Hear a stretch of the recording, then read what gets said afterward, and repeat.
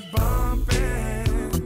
Oh, peaches and cream. Do you remember how we first met, bro? Let me smoke something and think about it real quick. I want to hear you tell it. The thing is that I don't remember the exact moment, and I'll tell you why. Is because when you're a fan of somebody, like, you feel like you know them already. So I was always like a little delusional anyway as a kid. So when the artists that I like, I felt like I kind of knew them.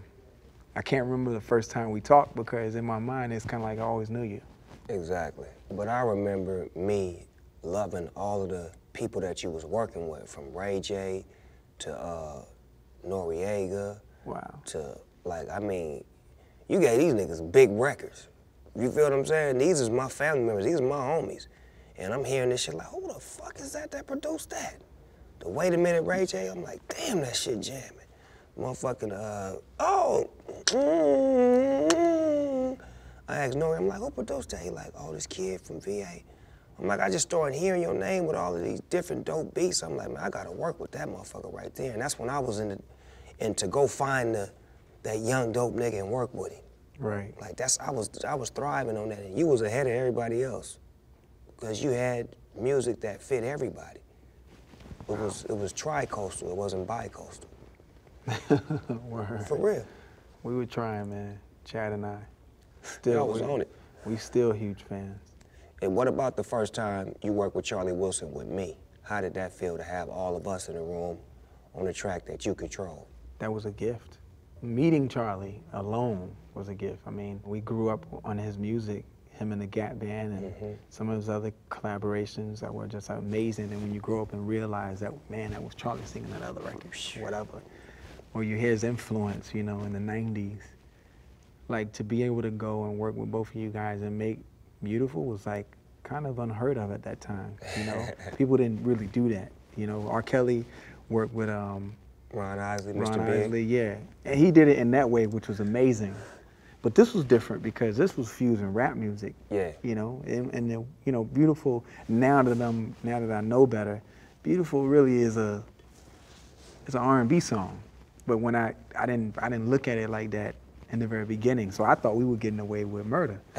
You know, it's like you got a rap song and you got Charlie Wilson fitting perfectly in there, and you got a new generation that's discovering him. That was like a gift in itself. Then we transferred it over to Justin. Yeah, yeah.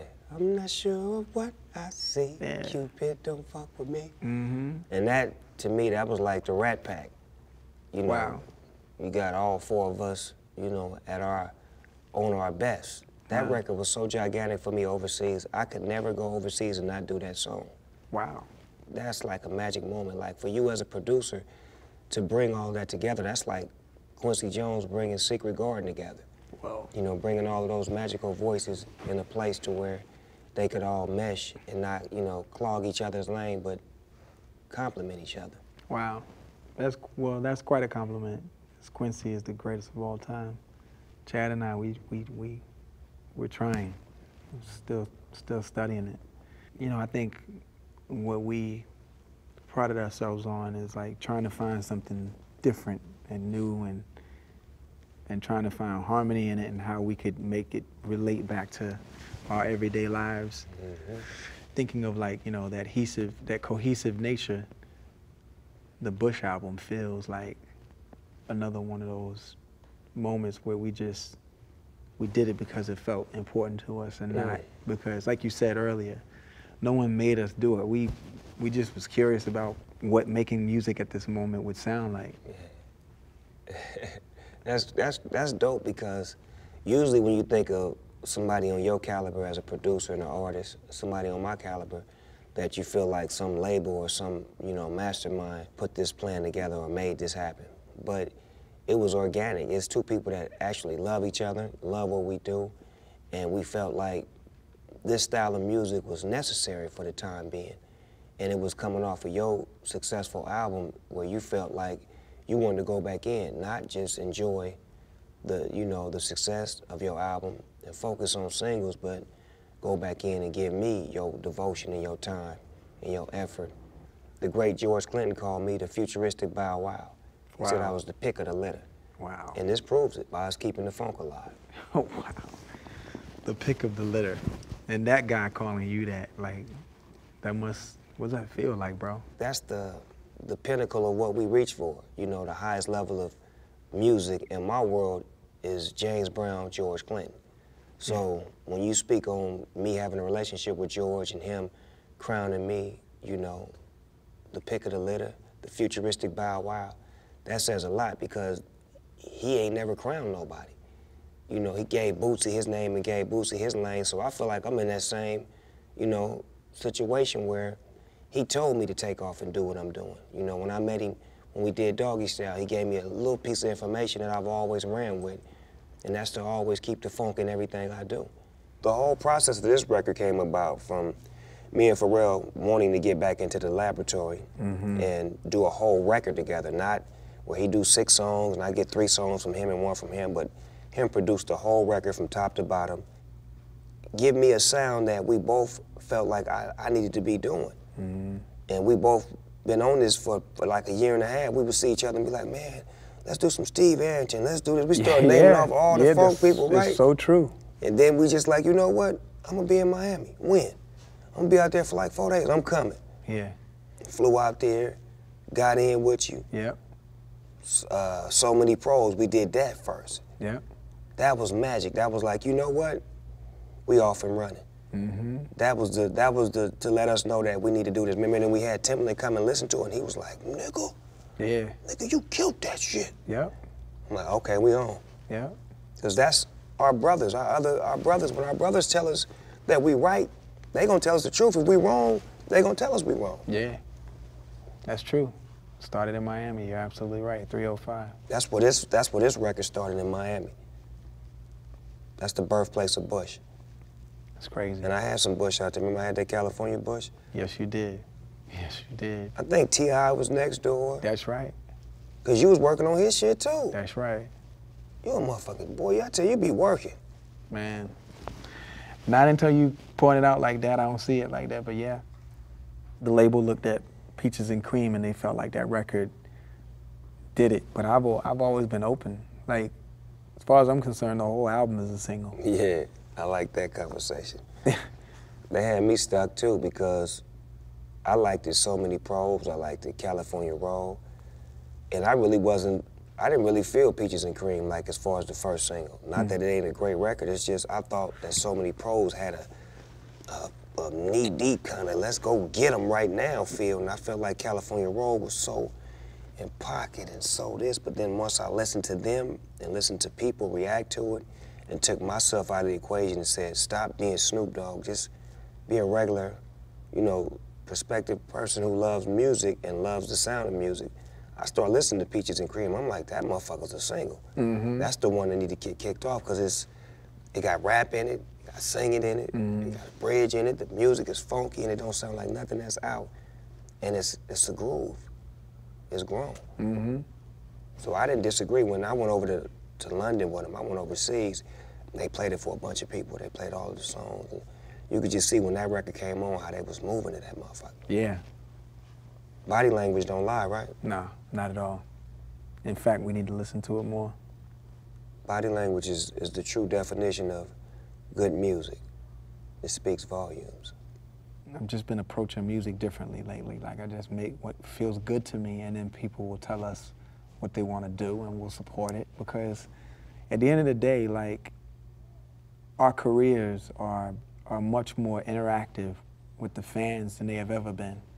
Artists of 10, 20 years ago would think, oh, you know, I'm making this decision, it's this and it's that and da-da-da. It's kind of like, well, no, your decisions are actually have a lot to do with your fans, and you can't say they don't, because if they didn't, you wouldn't make those choices. And I think we just from the door, we just started thinking about the fans first, like what felt good to us and our fans. What record do you think was the easiest for us to create? Like took the least amount of time that was like a no-brainer? I don't know, because that's every song.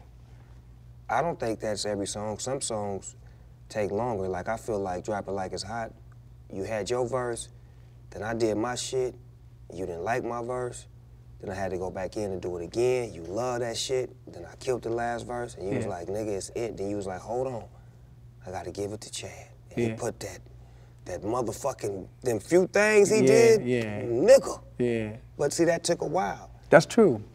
But see, my concept for time, like, is not very good. I'm often late to things because my concept of time is that when I'm working on things, sometimes, I mean, you know, I start afternoon, but I don't realize it's, look up and it's 8 o'clock at night. Look up, it's 10 o'clock at night. Because you just be in the zone. So for me, like, I never really have an accurate reading on, like, how long something took. Sometimes it's like 45 minutes, a half an hour. But the process of, the chasing is what I concentrate on more, the chasing, the trying to figure it out and make it make sense. Never really equates to time. It always equates to, like, that incredible journey of trying to find it. And then when you find it, it feels like the record with me and Gwen Stefani. Exactly. You took it to a whole new kitchen and re-dipped it. Thank you, motherfucker dripping with ragu. Thank you, bro. It's dripping. Thank you, bro. That motherfucker is dripping, man. Thank you. I swear to God, that thing, you did that. Thank you, bro. What made you want to go in and re-dip it? I loved it the way it was. Because I felt like it wasn't new enough. I didn't feel like it was approaching like uncharted territory. And then once I started to go, okay, whoa, this is a different kind of feeling right here. And meanwhile, let me remind myself that this is Snoop singing with Gwen. So when I have to do that, you know it's something different. Like, you gotta remind, like, you. Oh, you stepped outside of your shell to really look at what the fuck was going on this one. Yeah. Like, whoa, whoa, whoa, whoa, whoa. Yeah. Look at the opportunity that I had before me to have two of the best people that I've ever worked with and to put them on something. Let me get them some extra ragu sauce. Yeah. Because I have time to think about it now. Right. Well, you reloaded. Thank you. Okay, you reloaded. Thank you, bro. You reloaded. No, it was crazy because I was, you know, stuck for a month. Every time I went to it, it's like, just kept going back to the old version because nothing could beat it. And finally that one came and I was like, whoa. That was, by the way, that was in Argentina. That's where that came? Yeah. Because I had got the word that Pharrell don't like that one. He want to take it off. I'm like, what? Then they said, give him a few days. He's gonna go get a new kitchen. Okay, well, did he get some new utensils? They say he's cooking now. Boom, when you came out the oven with that motherfucker, it was hot. That son of a bitch was hot. Thank you, bro. You did that, boy. You make me feel good to know that you care that much, to even go back in and re-dip it. You know what I'm saying? Like, because it was dope as a motherfucker before you tested. Thank you, That's bro. what we do. Thank you. But for you to have that much concern to say, you know what? I just feel like I can go in and, you know, make it what I think it should be. And I love it. I love it. Oh, man, I appreciate the belief and the support, you know. We're easily, like, tethered to things, you know. We get married to things quick. And what's proven to me the work the best is when you sit back and let the music tell you what it's going to do to you. And that's when you know what you really have. Versus your ego of, man, if this just works and that works and this lines up and this lines up, this record will be big. Things don't work like that. No. You know? I didn't know, people would say all the time, like, did you know Beautiful was gonna be that? No way. No way. By the way, I put all my money on the Church to the Palace. Because a part of my ego really wanted to have that kind of look with you. So it wasn't dealing in the reality of what was going to really happen. Yeah. It didn't really look at, you know, that point of view and that interest of mine wasn't a big holistic view. It was just like a egotistical, like, I want one of them records with Snoop too. Versus a record that I wasn't thinking about at all. And just was loyal to the feeling of it. Like, damn, you know, yeah, great, we got Charlie on that part, great, yes. But there was no ego in it. So we were just being honest with the song and made the song, you know, I just want you to know that you are his. You can't do that on a rap record, right? Not on paper. Not on for a us, hardcore rap record. we love what Charlie do so much that we allowed it to, like, exist in that world, and that made the records more special than the other record got a chance to ever be. Took us across the Atlantic Ocean. Sure did. And landed us in Brazil. Boy. That's what happens when you get out of the way, when your ego gets out of the way of the creativity, something bigger than you can happen. That's dope because like when I work with a lot of other producers, this is the two things that I get. Man, I gotta make a record better than the ones you did with Dr. Dre, and I gotta make a record better than Drop It Like It's Hot.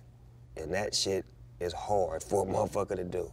Wow. And it's just great to know that you in that lane, or that the greatness of Snoop Dogg is on your back and Dr. Dre back as far as producing me. Whoa. And I work with a lot of great producers, but pinnacle moments is the Dr. Dre introduction, to come back with Dr. Dre on the Chronic 2001, the Pharrell moments with Beautiful and the Drop It Like It's Hot and the Signs, and Wow. now with this, it's like part of the legacy, part of the dynasty.